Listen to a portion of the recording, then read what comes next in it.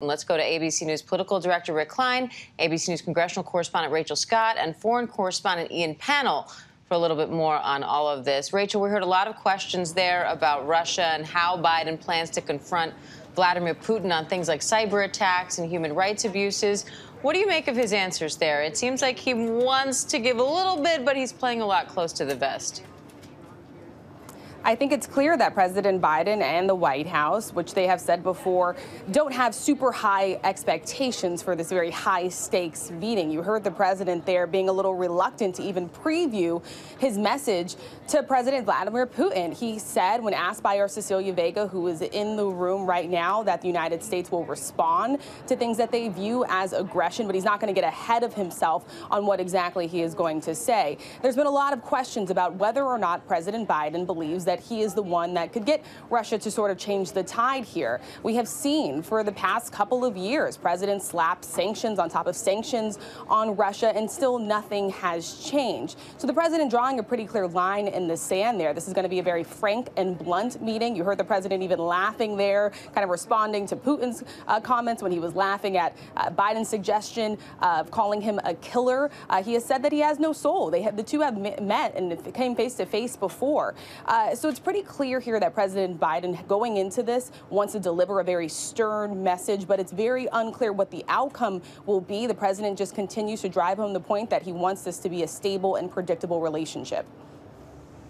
And Rick, you know, we heard a little bit from President Biden about his analysis of the current political state in the United States, because he was asked directly about the January 6th assault on the Capitol aimed at stopping his election. And he went through his analysis of how that impacted his relationship with world leaders. And I found his attitude, as I have before on these issues, he takes a very calm, as opposed to panicked attitude about January 6th and what it says about America. Do you think that works with the world leaders? It's a fascinating take, and I wonder how much detail he gets into with other world leaders, because you're right, that was a bad moment for American democracy, and the sources behind it. You even heard President Biden give reference to that Trumpism, the popularity of Donald Trump, is the dominant strain still in the Republican Party. That isn't to say they all supported the insurrection, far from it, but the same kind of forces that just came close to undermining democracy are still out there. And I think from Biden's perspective now, maybe he has no choice but to compartmentalize that and set it to the side. But as he said, the proof is going to be in what happens over these next couple of months. Various parts of his agenda are right now in the balance, and he's trying to link the success of that agenda to the success of American democracy, which is pretty heavy and haughty stuff. So at one level, you're right, Terry, he's calm about the broad scope of these things, but he has raised the stakes for his own expectations back home, what he can get done, and what that means about the example that you're showing the world. He needs the American people and American democracy to come through for his agenda in his telling, to be able to push back against the forces that at least attempted to undermine democracy. And Ian, Biden was also asked about the potential of Ukraine joining NATO. Ukraine's President Zelensky tweeted what appeared to be a confirmation that it would become a member of the alliance, but Biden sounded like he was hedging on that a bit.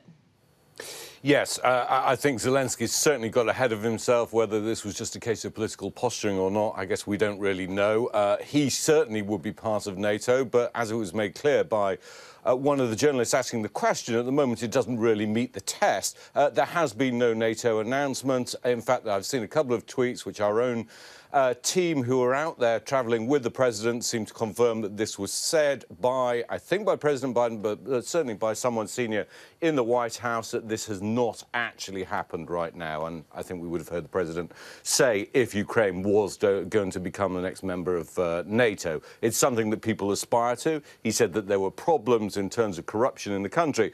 The biggest problem by any measure is the fact that Russia has annexed Crimea and that it occupies the eastern part of the country in Donbass. So it may be something that Zelensky wants. We know that he wants it. Maybe something that Joe Biden and other NATO members would also like to see happen. But the reality on the ground is I just think it would be too provocative. We already saw that Russian military build-up a few months ago. This was specifically designed to try and send a message to Ukraine and to the West: do not interfere too much. This this is Putin's sphere of influence. But you've got to imagine it's going to be one of the many topics that have to be discussed when the two leaders meet. But yeah, the bar being set super low for that meeting there, which is always useful kind of political maneuvering.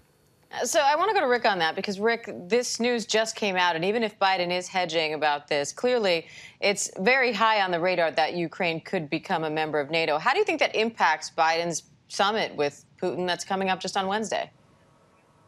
I thought it was very telling that he pumped the brakes on the idea and said, maybe this is something that can happen, but they don't even qualify for it right now, mentioning corruption specifically, as Ian noted, and saying that ultimately it comes down to a vote of the full membership. So there's been some confusion in the communications directly between Biden and Zelensky in the past. The Ukrainians have suggested that Biden is more in favor than the White House has wanted to say. I thought it was also telling, though, that he said that President Biden said that NATO will continue to make sure that Ukraine has the capacity to defend itself and remain a sovereign nation against any Russian aggression. But this is a bit of a half a step back. It would have been a major statement to admit Ukraine to NATO or announce American support for that on the eve of this summit. That isn't where President Biden wants to go, at least not today.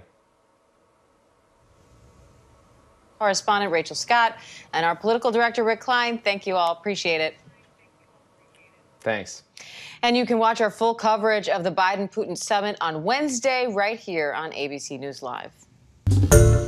Hi, everyone. George Stephanopoulos here. Thanks for checking out the ABC News YouTube channel. If you'd like to get more videos, show highlights, and watch live event coverage, click on the right over here to subscribe to our channel. And don't forget to download the ABC News app for breaking news alerts. Thanks for watching.